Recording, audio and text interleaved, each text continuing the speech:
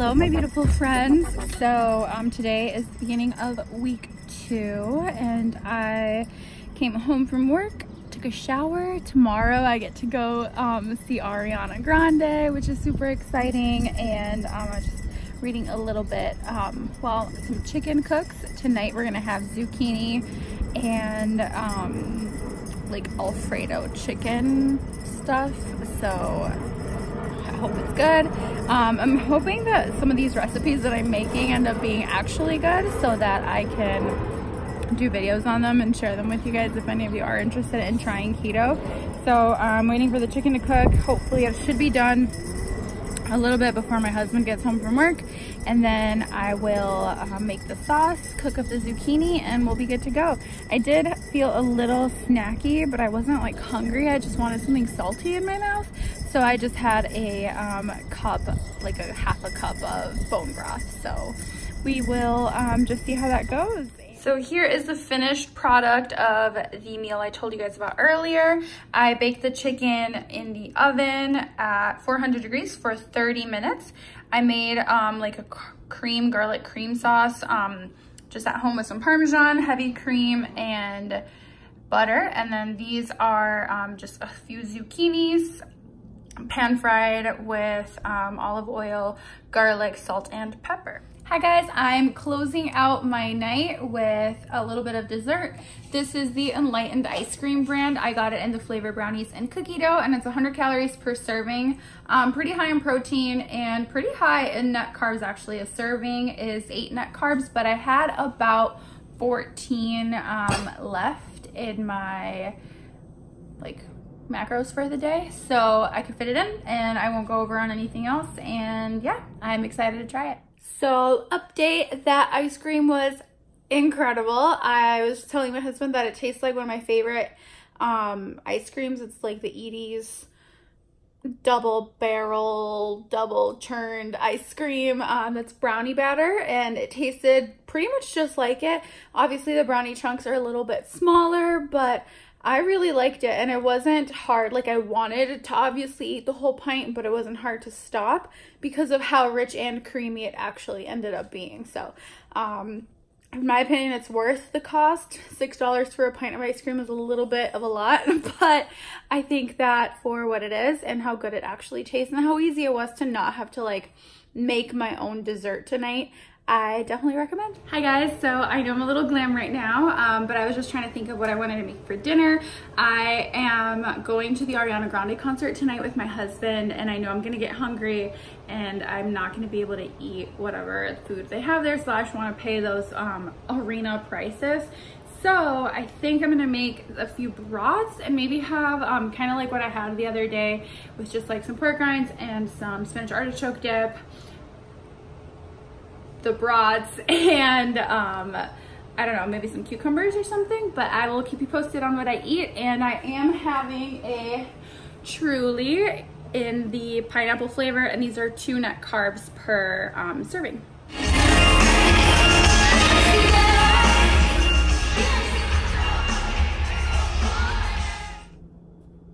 Hello. Don't mind my chest. I got a little burnt. I took the day off today and I was sitting outside reading, and I accidentally got a little crispy, so hopefully this will calm down a little bit and turn tan. But I just wanted to share with you guys the muffins that I made for like a brunch lunch today, and they were actually husband approved. So don't mind the weird looking pan. It's like dirty obviously, but these muffins were super easy to make. I used coconut flour, eggs, cream cheese, and salt, pepper, and then I put bacon in there. So they worked out really well. They're like biscuit texture, like they literally felt like bread. They tasted like bread. You can even see and hear like the little crumbs, but they were super easy to make. They baked at 350 for 18 minutes. I'll put the recipe down below, but if you guys are in need of a quick keto friendly or even just low carb, healthier breakfast option, these little egg cups are definitely something to try. Hi guys, so today is Monday and it is 9:27. I go into work at 10 on Mondays. So I thought that I would just have you guys watch me prepare my lunch. And I'm also gonna be trying a new thing this week, at least for like the next 5 days.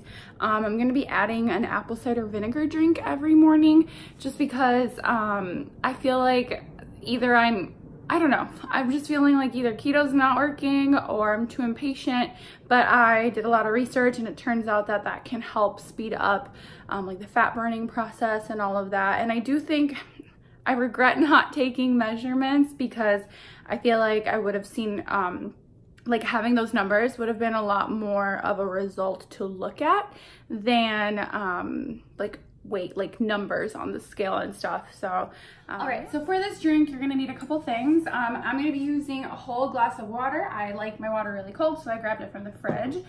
You're also gonna want some apple cider vinegar with the mother, so this is the one that I'm using, and it really doesn't matter what kind you use, but make sure you shake it up so that you get all of that stuff incorporated. And you're gonna use 2 tablespoons of that. And then the recipe does call for lemon, but I don't have any, so I'm gonna be using about whole lime, and hopefully that'll still work. Look at my sunburn. And then with that, I'm gonna add just a couple like twists of this pink Himalayan salt. I got mine at Trader Joe's, I think, yeah. And then finally, to make it a little bit sweet and a little bit more palatable, I am gonna add a couple drops of liquid stevia to I don't know, hopefully make it taste a little bit better. So here we go.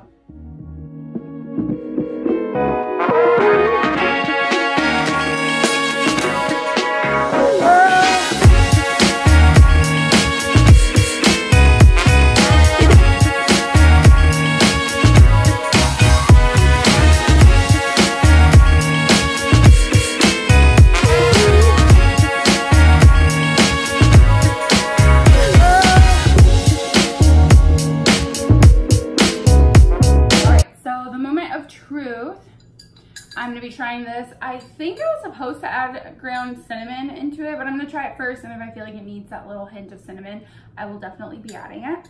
Wow, my sunburn is not cute.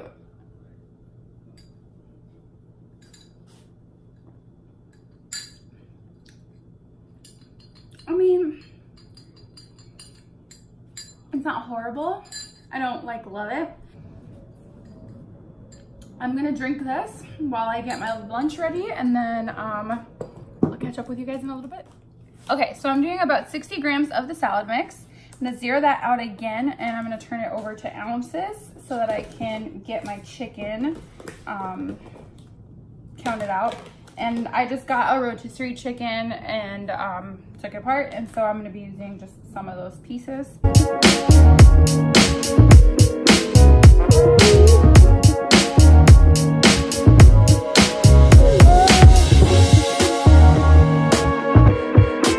So that's 3 ounces.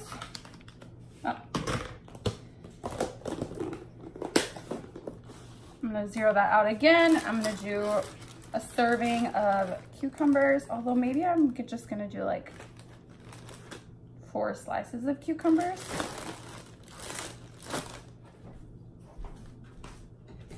And I'm gonna cut them.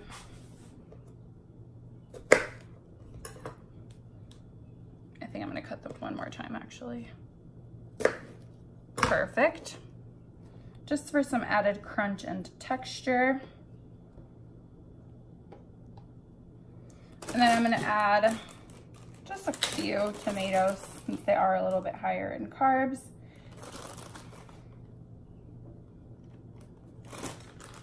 Perfect. And then finally, I'm gonna put a hard-boiled egg, which if you guys don't know this, a good tip to keep them like fresh is to put them in a Tupperware container that has a little bit of water in it. All right, and I'm just gonna slice up my egg. And it's kind of gonna be like a Cobb salad a little bit, but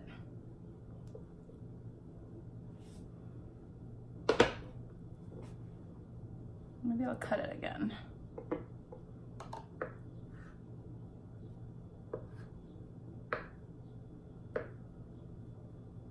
I feel like I should have used a bigger Tupperware container.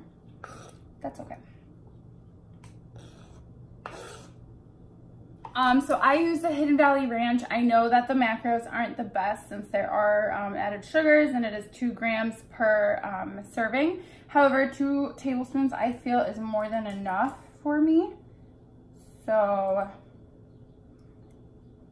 I really don't mind all that much.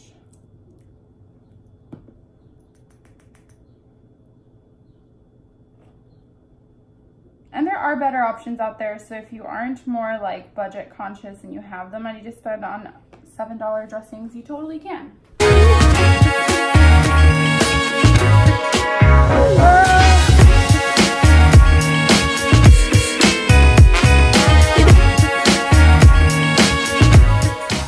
So here is a simple swap for a real pizza, which is what Adam's gonna be having tonight.